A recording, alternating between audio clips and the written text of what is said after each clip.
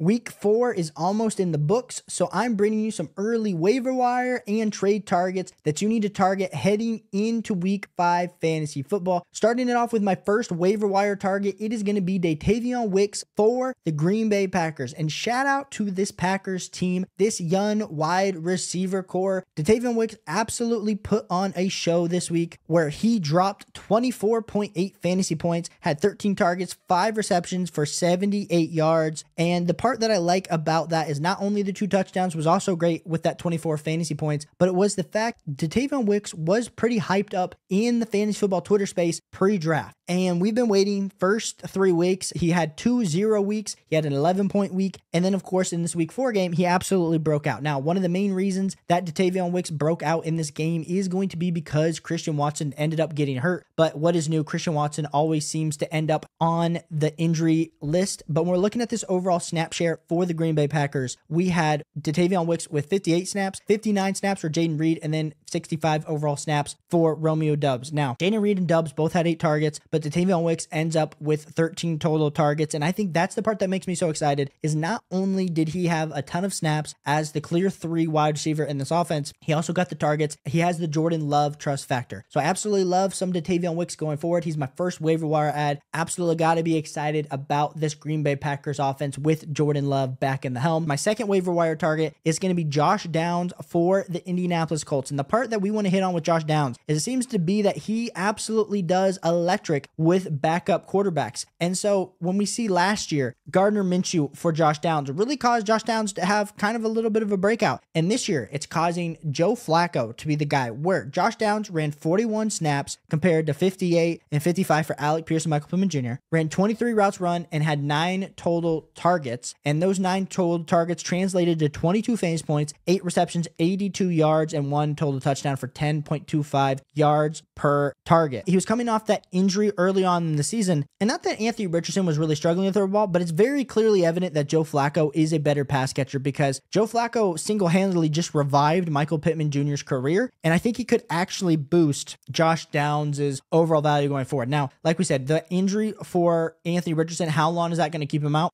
I don't know, but seemingly this offense looked a lot better. Not only Jonathan Taylor, but Josh Downs in the remaining opportunity that he got with Joe Flacco. So for me, if I miss out on Dontayvion Wicks, I'm 100% targeting some Josh Downs because not only did I like him as a prospect last year coming in as a rookie, but I absolutely love him going forward. The next guy that you need to be hitting on the waiver wire for is going to be Xavier Legette, wide receiver for the Carolina Panthers. We talked about Xavier Legette on Saturday as a must-stash level player for you on your bench. So if you tune into that video, we are hitting on nuggets. We hit on Michael Wilson last week, but Xavier Legette absolutely needs to be added on your roster. Now, I do prefer Josh Downs and Dontayvion Wicks this week, but Xavier Legette has the pedigree as a first-round wide receiver drafted to the Carolina Panthers with 19.6 fantasy points, 10 targets, 6 receptions, and had 1 total touchdown. Deontay Johnson looked great, but so did Xavier Legette. So Andy Dalton, I know it was a game script versus Cincinnati where they were down, where they had to throw the ball late, but I think it's everything that we want to continue to see out of a rookie level wide receiver that we compared very similarly to a guy like a Deebo Samuel. And when we're looking at this overall snap share, I mean, Xavier Legette had the most snaps on the team, had 61 snaps, 37 routes run, and 10 total targets. Deontay Johnson, Mr. Target Hog himself, had 13 targets. And the part that we have to kind of talk about is Xavier Legette got 2 carries as well. So honestly, had 12 overall volume compared to 13 for Deontay Johnson. And that's exactly what I love to see, especially Jonathan Mingo seeing a little bit of snaps but not getting the targets. We've been around that rigmarole last year. Xavier Legette, 100% a guy that you need to be adding on the waiver wire. The next guy we're going to be talking about, Bucky Irving, is pretty a standard why you might be potentially wanting to add Bucky Irving on your team. Absolutely overtaking Rachaad White as the one. I know Rachaad White was dealing with a little bit of an injury, but I don't care. You need to be adding Bucky Irving. We don't need to dive into the metrics. Bucky Irving is a guy that you need to be adding. Tank Bigsby is the next guy that I would like to talk about. Tank Bigsby is surprisingly taking over more of the snap share than I thought possible with Travis Etienne. He had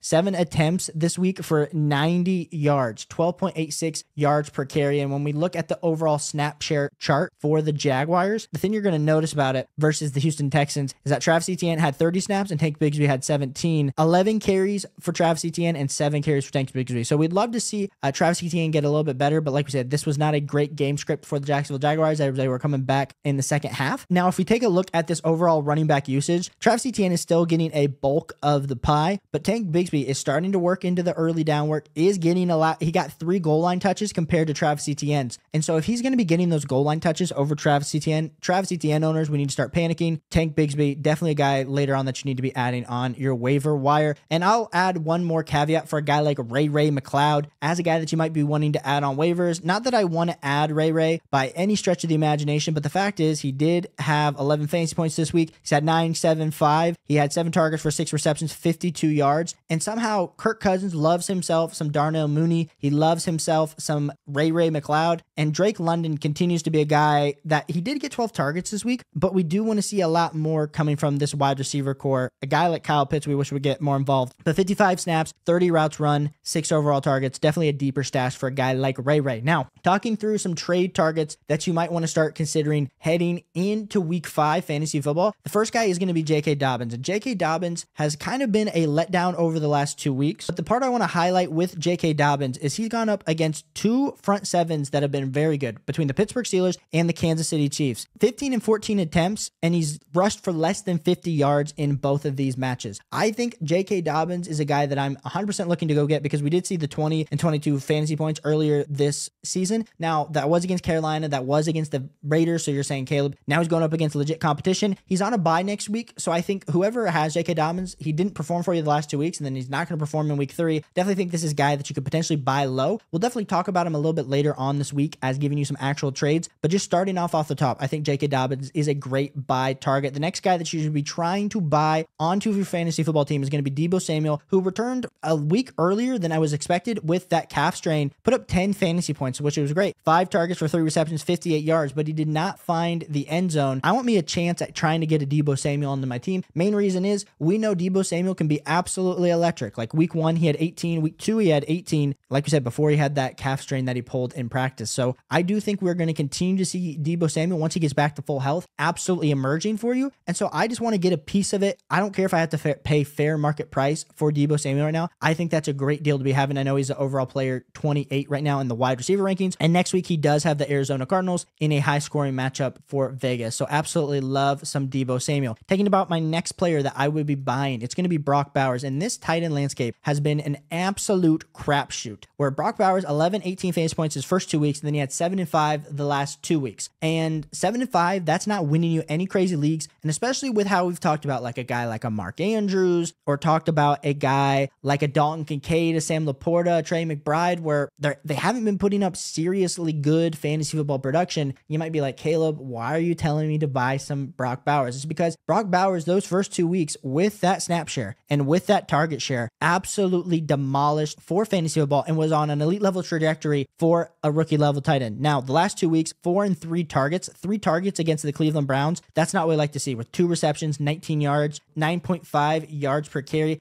Just not good numbers for our guy Brock Bowers. And so going forward, you might say to me, Caleb, like, why are you excited about Brock Bowers? I mean, if you take a look at the snap share, the target share, the opportunity for this week, it could be better. It could be better. I think they're going to get in better game scripts where they're going to have to throw the ball a little bit more. This game against the Cleveland Browns was just a little bit clunky. For me, I'm still rocking with Brock Bowers. I still have Brock Bowers as my tight end 1 rest of the season. I know that seems really bold after just seeing what we just saw Brock Bowers do, but I am still very confident in Brock Bowers going forward. And my last and final guy that I'm going to be trying to buy is going to be Breece Hall. And listen, I understand whoever has Breece Hall, they drafted him with a first round level pick, a top 4 to 5 pick most likely. And so trying to trade for Breece Hall right now might be very hard and very impossible, but we'll talk about him too on Tuesday's video. 3 points today with 10 attempts for 4 yards, 5 targets for 2 yards. And listen, the last few weeks, 18, 24, 18 fantasy points. A lot of people are worried about Braylon Allen, saying, hey, Braylon Allen's capping the overall upside, especially after Braylon Allen this week. He didn't have 3 fantasy points. Braylon Allen had 5 fantasy points. We want to see Breece Hall continue to kind of maintain, but the last few weeks, 82, 72, 71% snap share. We did have Breece Hall getting 51 snaps versus 27 snaps for Braylon Allen. So Braylon Allen's definitely taking more work than expected. I understand that. But when we're looking at routes run, Breece Hall is still the predominant back out of the backfield. He did out target Braylon Allen 4-1 and did have 10 carries to 8 carries for Braylon Allen. So you might be saying the carries are a little bit worrisome. We need some more volume for Breece Hall, which I 100% agree with. I just think we're dealing with the issue of them just kind of doing this 2-back system, which I think is going to keep both of them healthy. We just need to see the Jets being a little bit more aggressive in scoring situations, because it was a pretty low scoring game. It was a bad weather game, but let's be clear. The score says that 10-9 was not a high scoring game. So it wasn't a great game script for a ton of touchdown opportunities for either Braylon Allen or Breece Hall. So I do think Breece Hall is a guy that I still think going forward, especially with how we've seen the running back landscape go. We're talking Breece Hall, Bijan Robinson still is the top 2 running backs in fantasy football currently for me. So I'm still going to look to try to trade for Breece Hall. So if you like fantasy football, if you like winning, hit that like and subscribe button. Hope you won your week 4 matchup. We are helping you win your week 5 matchup and beyond. So hit that like and subscribe button. Join a growing fantasy football community from the ground up. Appreciate you guys so much. Check out these 2 videos if you haven't, and I'll catch you on the next one. Peace.